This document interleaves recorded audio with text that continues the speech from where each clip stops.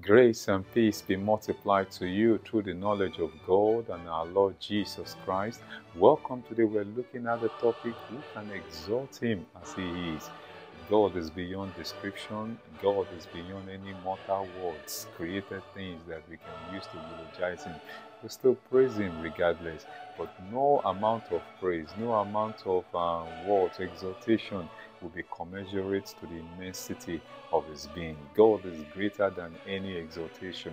God is infinitely above any magnification from any human vessel, because whatever appreciation or praise that is coming from finite beings, it will still not be commensurate to the infinite being of God. But yet we still keep giving thanks to Him. So who can exalt Him as He is? Is it in terms of Him as God? Can we exalt God enough as He is?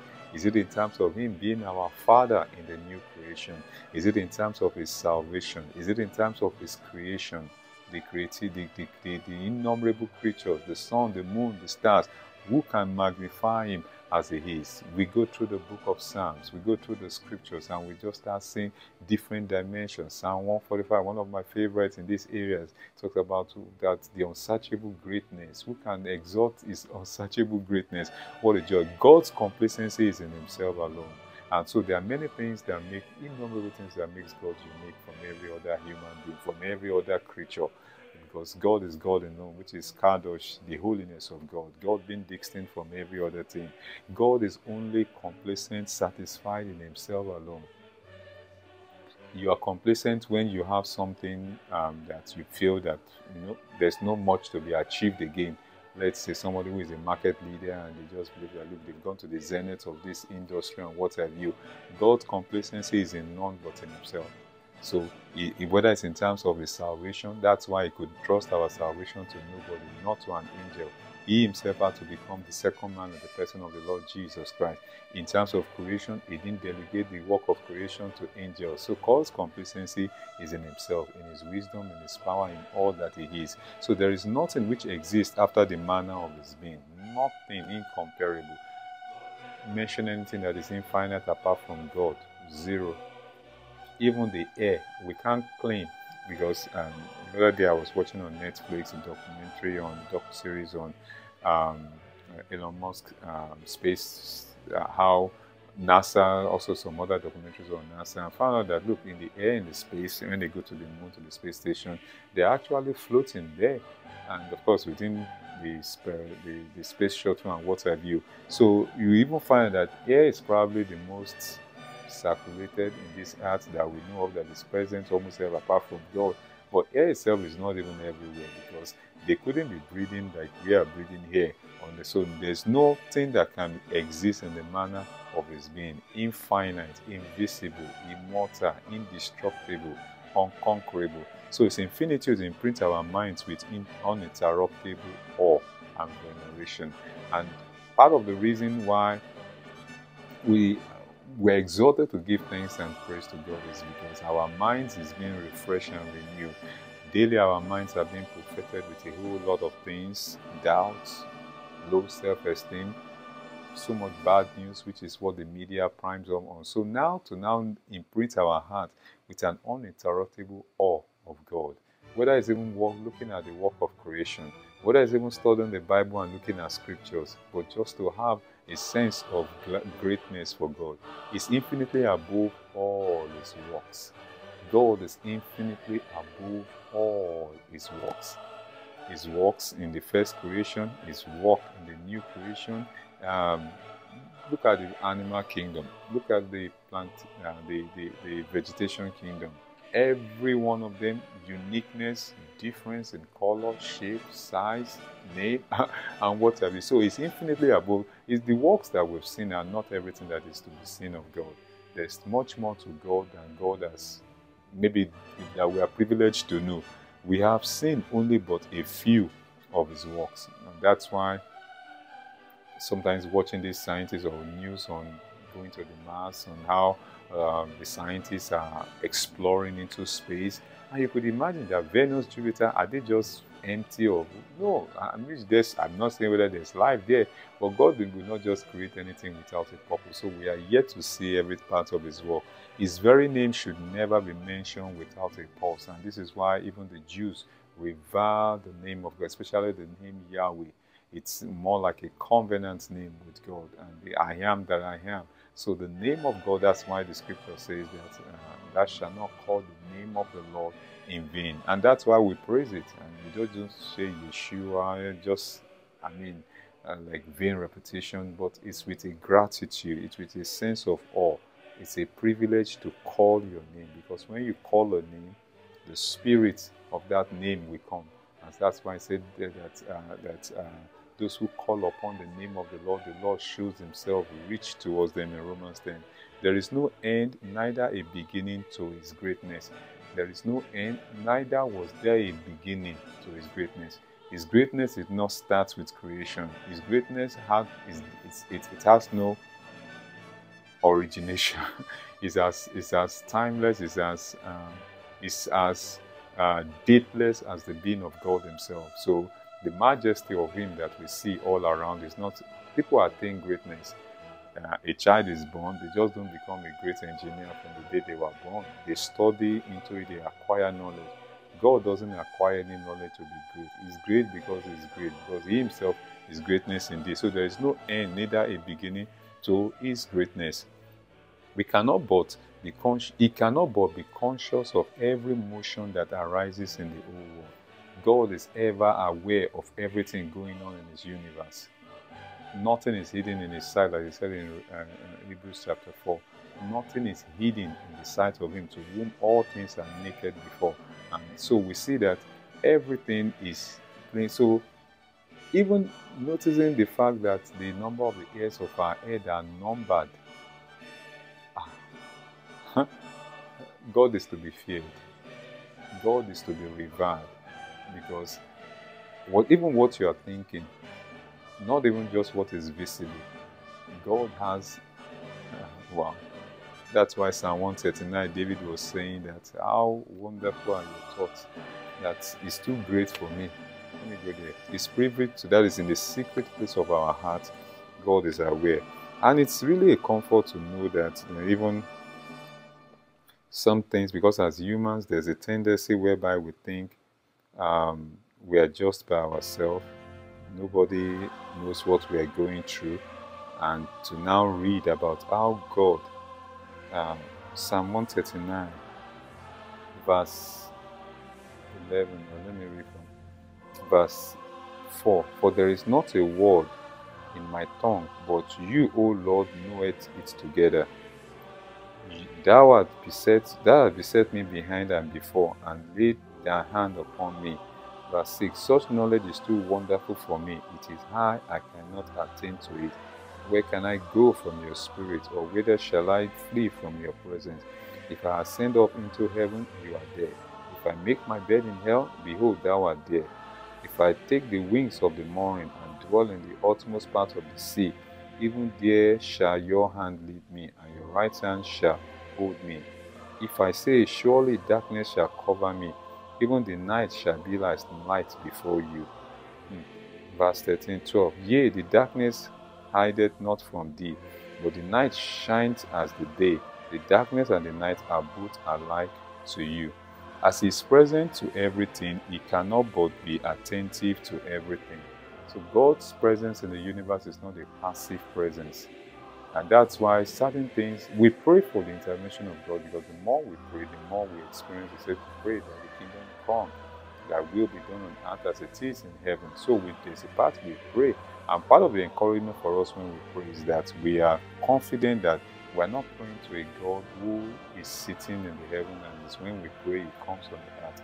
Already it's almost like a Wi-Fi signal anyway, that the moment it's not when you're putting in the password or accessing that the Wi-Fi is always there. It's just that the password just connects you to an inherent power that is already available. So our prayer just makes manifest more of His manifestations here on, and that's how God has created it. That, are there certain things that happen without prayer? You might not be the one that pray for that thing, but I bet you that prayer is the license that this earth gives to God to intervene. God wants to intervene in a lot of things. So even when things happen in your life or my life, we didn't even pray for great things, so to say. Let's not think it was just God doing it arbitrarily. Someone somewhere is interceding. That's why God has called us as New Testament believers to stand in the gap and to pray for all men. It is impossible for an infinite being to remove himself from any of his creatures. How will a person just be able to avoid air, for example? I mean, air is the nearest thing we can think of being infinite. I mean, air is infinite, like I said before, that air might not, the oxygen we breathe probably is not in other planets and what have you. And so we now find out that, look, as God is infinite, nothing can be void of him. Nothing is void of him. He fills all his works and presence with his creation, with all. And this is very, very important because in our interaction and dealings with our fellow human beings, this is why he said that I was in the hospital, you didn't visit me, I was in prison, you didn't come, I was hungry, you didn't feed me, I was thirsty. Because our fellow humans, we are not worshipping them, but we are taking them as a work of God, God's handiwork, and someone who is not void of the presence. So there are different areas of the presence of God. There is his glorious presence, there is the indwelling presence, there's the grace. There are different levels, but there's also the essential presence of God, which is the presence of God essentially with everything, every creature. That's how the young ravens can call upon him. That's how the young lions, he could feed them. And that essential presence, every creature has access to it. But of course, for us believers in Christ Jesus, we also have his indwelling presence, not just his essential presence alone. So nothing is void of him. No contemplation is more satisfying than that which is of God himself. There is no thought. And that's why I'm grateful for a platform like this. And I'm sure there are many other vessels God is using as platform. Because the most important thing that my mind or the human heart has to be thinking on is God. Any area, though, you don't have to be a pastor for that. He said he will keep him in perfect peace whose heart is stayed on him. Is it only pastors that need peace? Everybody needs peace. But God says that our heart, and so that's why a contemplation, thinking, a gleaning on God every day. That's why David said, your word have I hidden in my heart that I might not sin against you. Psalm 1 also says, blessed is that man whose delight is in the Lord. He delights to meditate on God, on the word of God. The depth of his love is not to be sounded by human understanding. This is a love that has no beginning. Romans chapter 8, Romans 5 says that while we were yet sinners, Christ died for the ungodly. So many average Christians, so many versions of the Bible, and like, okay, which one should I open? Romans 5, it said, for when we were enemies, I think in verse 10, 12, that God commended his love towards us, and while we were yet sinners. Verse 8, but God commended his love towards us in that while we were yet sinners, Christ died for us. Why did he die for us? For many reasons. A part of the critical reason is that so that he can bring us to God. In Eden, in the garden when man was created, man had no veil between him and God. But the fall of man brought a veil, and Christ has now come to bring us back, the just dying for the unjust, to bring us to God. God has not given us faculties sufficient enough to extol and magnify his unutterable goodness. We can't, and that's why he had to give us the prayer language of praying in the Spirit, of thanking God in the Spirit, because our spirit man is ready to burst out in appreciation to God, to give thanks to God. We are a thanking people. And on this platform, anytime you come across our material by the mercy and the grace of God, almost every page is an adoration of God, is an exaltation of God, that our heart is just grateful and thankful to God, either for what he has made us, either for who he is. So he hasn't given we don't have sufficient faculties. Yes, we have a heart, a mind, and what have you, as huge as it is, but it is never enough to be able to magnify his unutterable goodness. I mean, a goodness that who we are today in the new creation is not something that we orchestrated. We couldn't have orchestrated our salvation.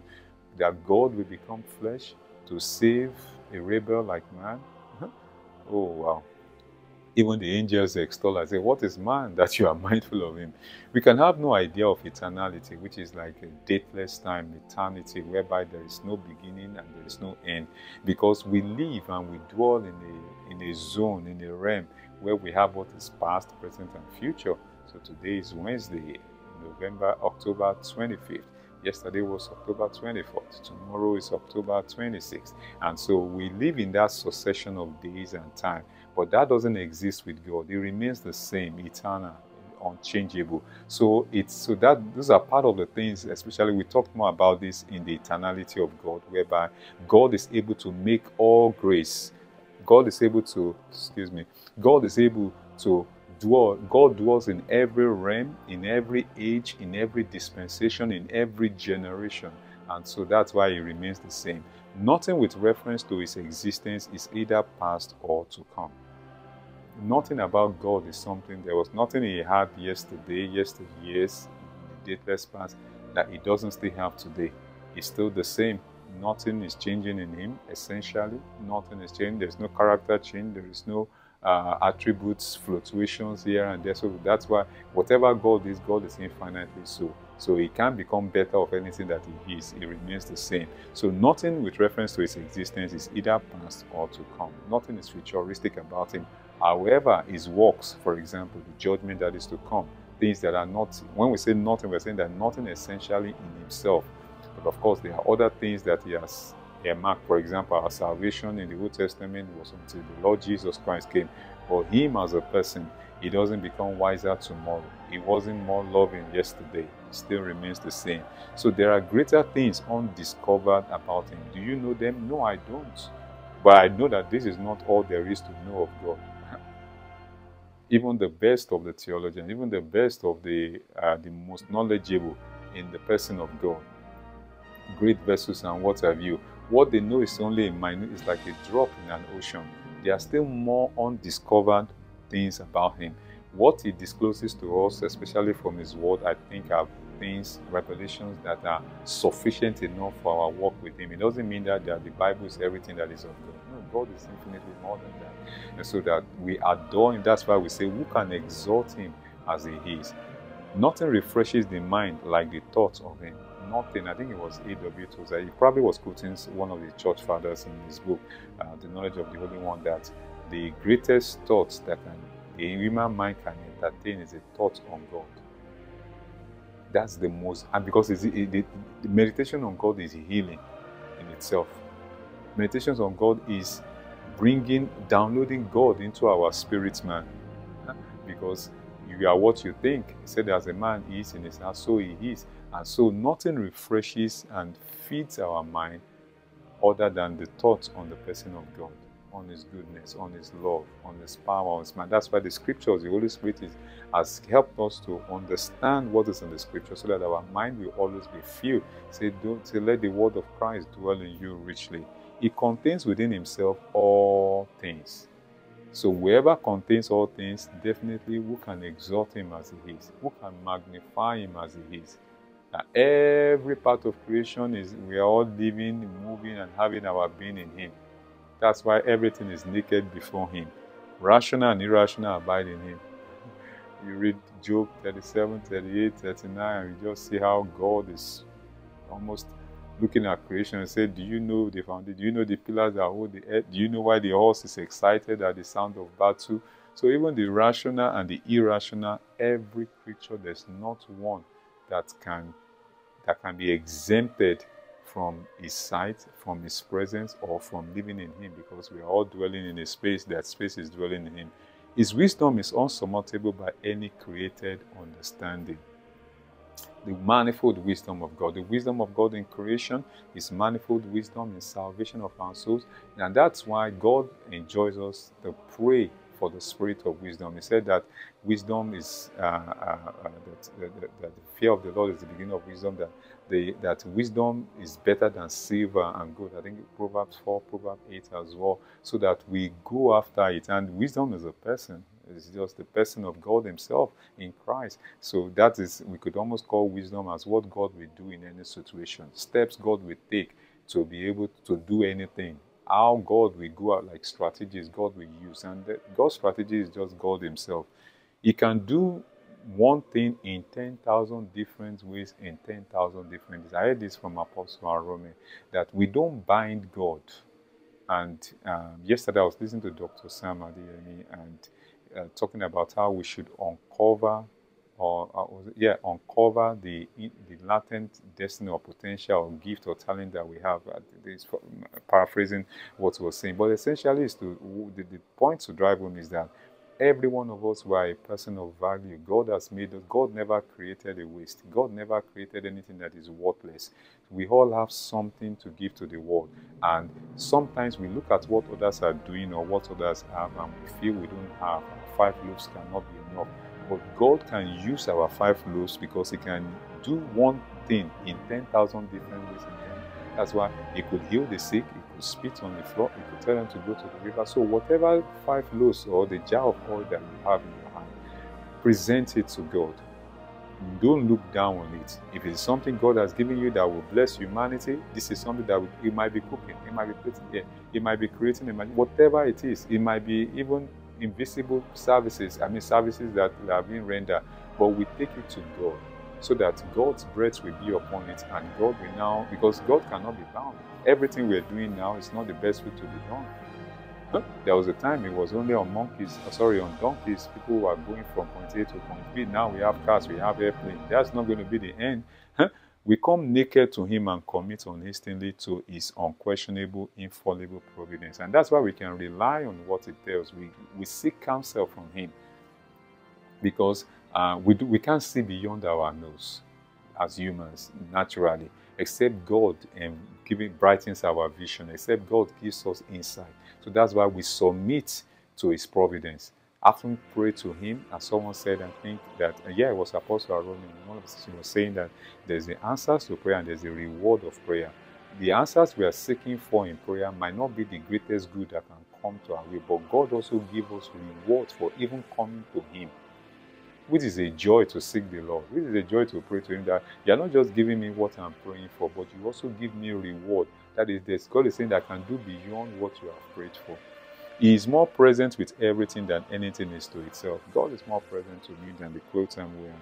And that's my desire, to be more conscious of his presence, so that in anything I'm doing, anyone that is conscious of his presence is rarely afraid. He said that that though I walk in the valley of shadow of death, I fear no evil, for you are with me. It's the presence of God that takes fear away. It's not really as if it's the absence of the situations that could have caused one to be frightened, but the very, very presence of God, because God cannot be threatened by anything. Nothing is new to him. Nothing comes as a surprise. So he's more present with everything. And even with this, it even makes us to honor one another. Honor in terms of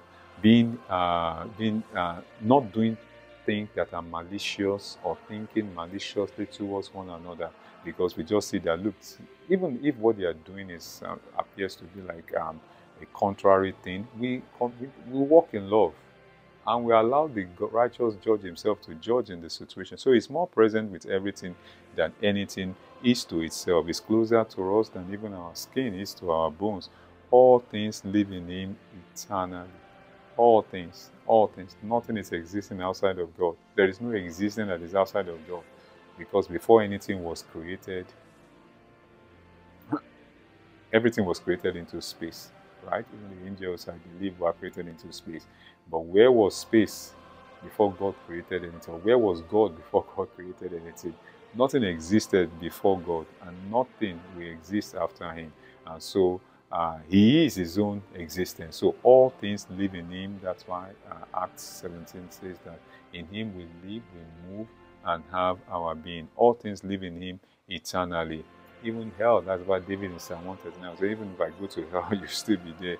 Is infinitely satisfying to himself and every rational being. And this is why our praises to him is always unending. We keep the gate of our praise open, as Pastor Kodjo Emade will say. the heart of our thanksgiving to God. We keep that gate continually open. Praise. From I think Isaiah 61 also, that our thanksgiving is unto Him who is infinite, and there is no end to it. And I believe the more we study the Word of God, the more we come across materials. So God will be, the heart is willing, God will bring our ways, materials, things that will augment our praise life, so that we are not just singing the lyrics of songs, but God is also giving us revelations from His Word, and we start singing that revelations in adoration to Him. His tri-personality is utterly inconceivable by any mortal. Inconceivable. God as the Father, the Son, and the Holy Spirit. I don't think anyone can ever get a full grasp as to how God is one but trying. How God is one but trying. 1 John 5:7 said there are three that bear witness in heaven. The Father, the Word, and the Holy Ghost, and these three are one.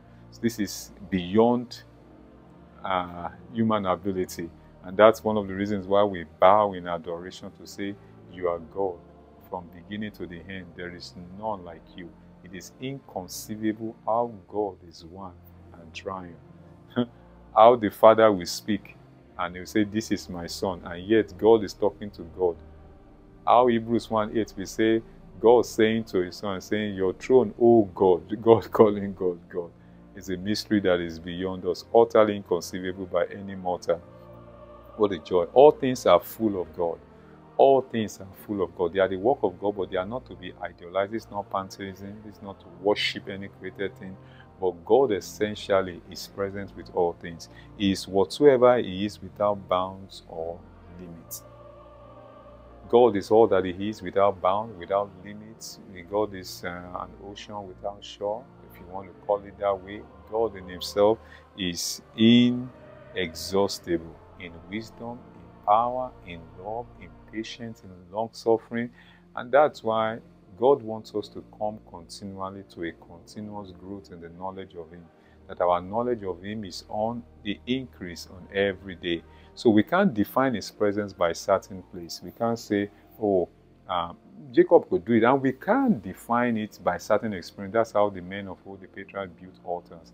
Wherever they encounter, like Bethel, like Jacob, that, okay, they encountered God in here, in this location. But in our day and age, we would almost say that our various encounters are like altars we now set up. Maybe somebody got, they had a health situation and they got healed, or they were delivered from something. The men of old will build an altar around that, and they now say, this is Jehovah Rapha, this is Jehovah Sabaoth. And so, but when it comes to space, we can't say this is where God is alone, to say in the church alone. So church is the only limit. So as to say, here is it, but it's not there. God is in the shrine of the hoodoo. God is in the mosque.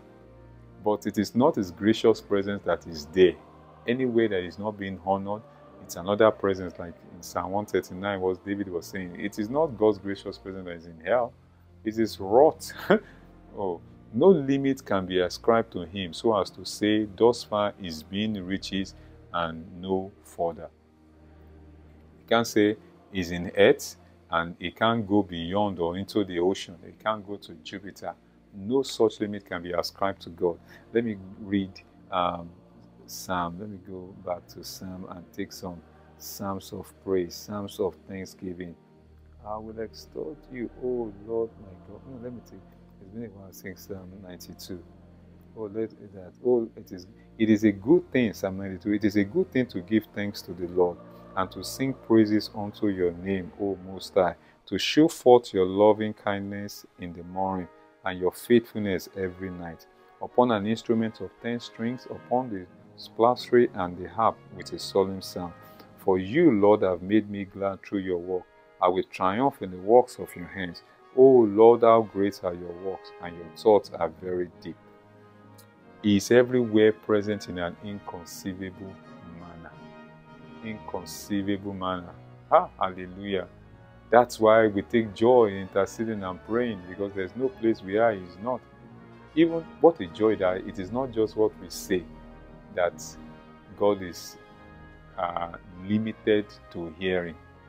That even our heart, and that's why meditating on God is a sweet thing, because our heart is just communing with the immortal one.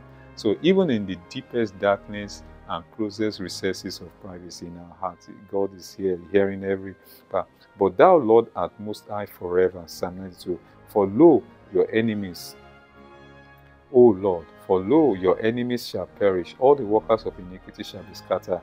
But my horn you shall exalt like the horn of a unicorn. I shall be anointed with fresh oil. My eye also shall see my desire on my enemies, and my ears shall hear my desire on the wicked that rise up against me. The righteous shall flourish like the palm tree. It shall grow like the cedar of Lebanon. Those who are planted in the house of the Lord shall flourish in the court of our God. We shall bring forth fruit in our old age, and we shall be fat, that is productive and flourishing, to show that the Lord is upright, is our rock, and there is no unrighteousness in him. The treasure of his goodness cannot be inventorized. And I think it's Psalm 34 or 33 that mentioned that the earth is full of his goodness. That is, anywhere, it's like everywhere is pregnant with the goodness of God. Every relationship is pregnant with the goodness of God.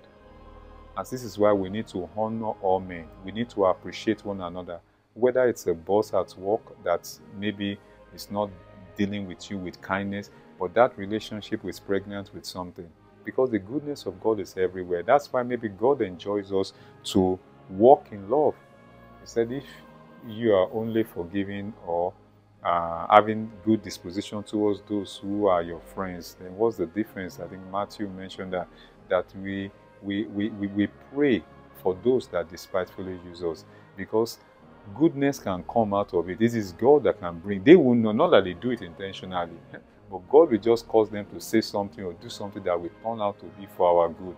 And this is why we need special grace to walk in love every day, to walk in love towards those around us, those who are distant to us, that we don't allow bitterness to come forth from our hearts, because the goodness of God fills the whole heavens and the earth. He is the prime mover of every positive action or positive move.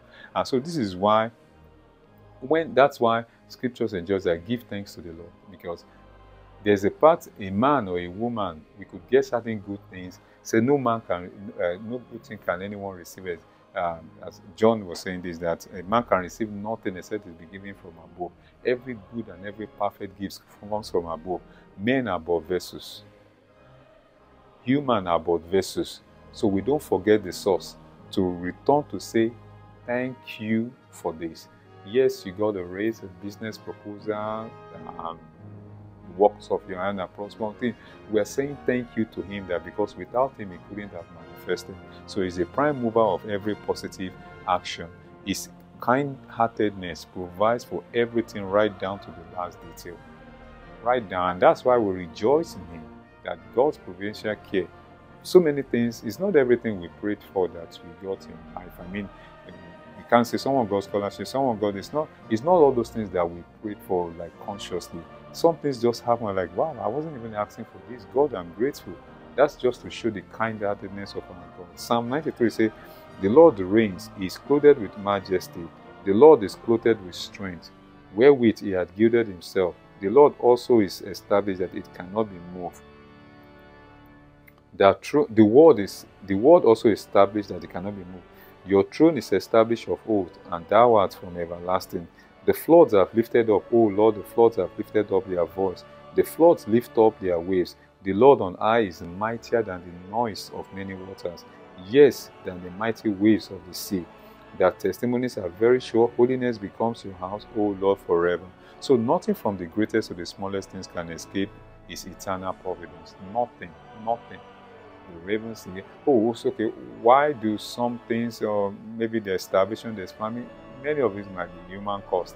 Sometimes God might bring solution or give a way out, but sometimes humans, let me leave the animals, because humans, for the animals, I mean, they don't have, when they are giving birth, God takes care of all those things. They don't have hospital, they are going, so to say, to go and deliver maternity. But for human, because of the corrupted nature, and man has a will of his own, he has a way to reject the help of God, just like many reject by God's grace. God will turn their heart from rejecting the salvation of Christ. There's nothing he has made that is so distant, so little, or so inconsiderate to him. Nothing. That's why we say we don't despise anything, Because the if is the work of God and nothing created itself, even the ants. So I'm not saying that you see ants in your house, but there's a place God has built for ants. I don't see ants house, I'm going to kill them. But I'm not condemning, just trying to get anybody any guilt feeling.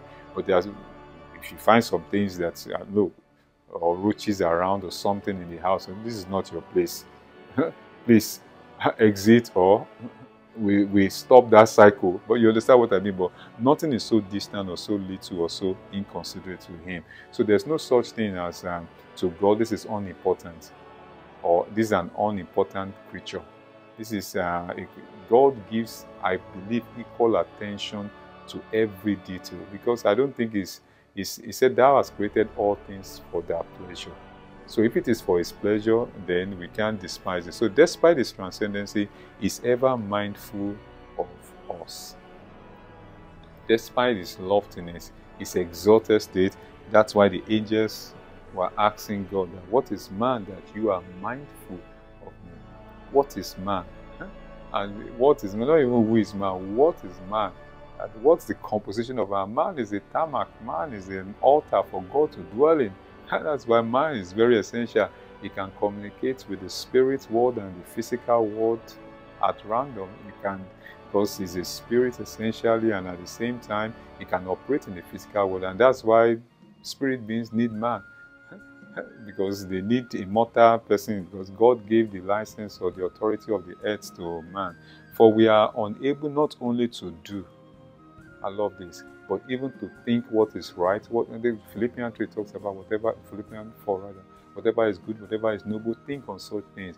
And it's a battle to get the heart, the mind to think on what is positive, because it appears almost all around us, the air is filled with negativity, profanity, and what have you. It's like a discipline to say, no, my eyes will not think on that. My eyes will not meditate on that. We set a guard. So we can't even claim by our own strength that we are doing it, but it is as from the Lord. As the Lord helps us, gives us the grace, gives us that His Spirit is upon us, His Spirit in us. I was into that about Papa Ediko this morning about how the spirit of servanthood, in terms of, look, many things that he has experienced and gone through in life, whether in the place of prayer, fasting, not falling into the temptation to be bitter against those who are unjustly, lying against him and what have you, that it is the Spirit of God that has been his help, that without that Spirit filling us afresh, we will respond in the flesh.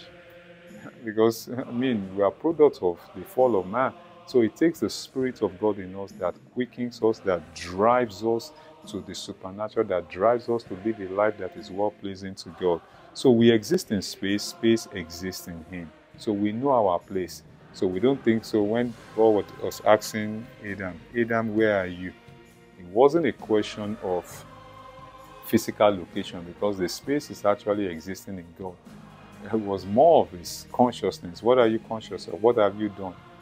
Where are you? Where is your heart? What's the posture of your heart? Have you seen what? So space we also exist in time, and time exists in God. And so that when we are saying that, who can exalt Him as He is? It's like looking and saying, wow, you are great beyond description. Your wisdom, your infinity is out of this world. We exist in time. Time exists in God. Time is just a bridge between eternity past and eternity future. So there is nothing. Say no, not to God that all is worked from the beginning of time. So we exist in time. Time is existing in God. So that's why the scripture says that 1,000 years is but a day before this, like a day before the dawn. A day is like 1,000 years, because God is not existing in time. Time, eternity, every one of them is existing in God. Who can exalt Him as? So none but the Maker of heaven and earth merits the profoundest veneration of all. That is our all, our gratitude, our thanksgiving. Every creature under heaven, Psalm 150 say, give thanks, let everything that has breath praise the Lord. Psalm 150, praise ye the Lord, praise God in His sanctuary, praise Him in the firmament of His power.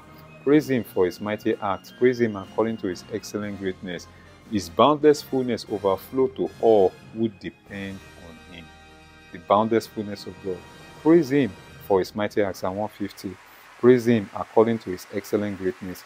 Praise him with the sound of the trumpet. Praise him with the plastron and the harp. Praise him with the tambourine and dance.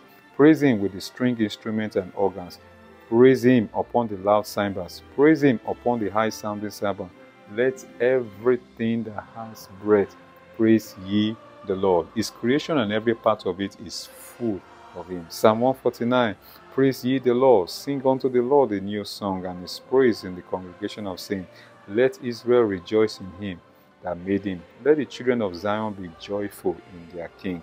Let them praise his name in the dance. Let them sing praise unto him with the tambourine and the harp. For the Lord takes pleasure in his people. He will beautify the meek with salvation. Let the saints be joyful in glory. Let them sing aloud upon their beds. Let the high praises of God be in their mouth, and a two-edged sword in their hands, to execute vengeance upon the hidden and punishment upon the people. We are of little knowledge. God is omniscient. God is all-knowing. So any situation that we are in, it's an opportunity for God to show himself as the all-knowing God in our affairs. So we acknowledge our littleness before God. We acknowledge him as the all-knowing God.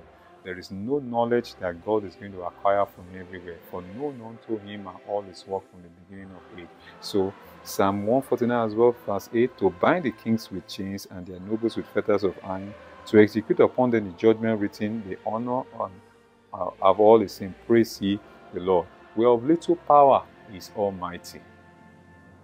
But the joy of it is that God has put his Holy Spirit in us as an inherent power, dunamis, so that we can prosecute and fulfill our destiny in life. Without power, many things will remain unattainable or undone.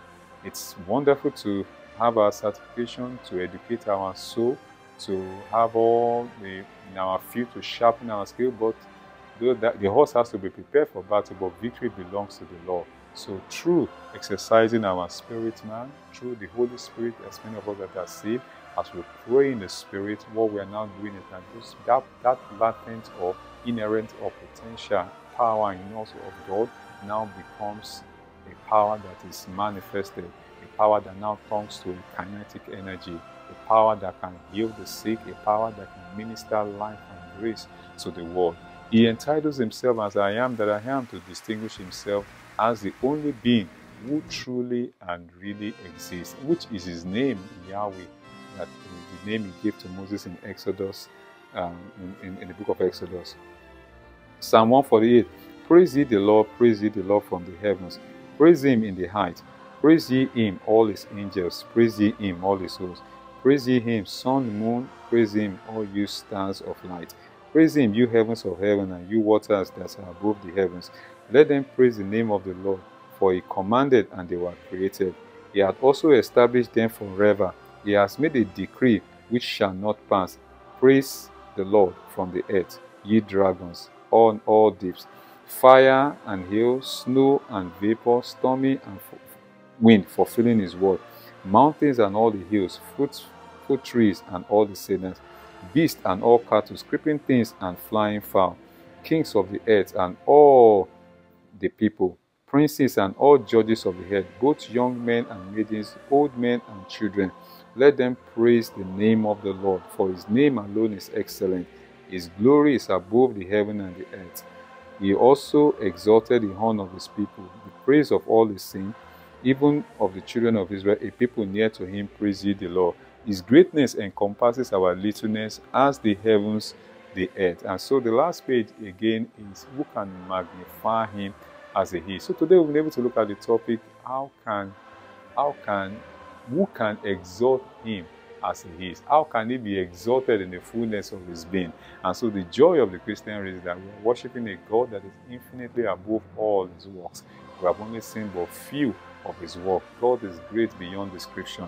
His light is light above light. His glory is glory within glory. His infinity is such that nothing is hidden from him. Nothing can be absent from him. God does not forget. God cannot lie. God cannot be deceived because of his all-knowingness.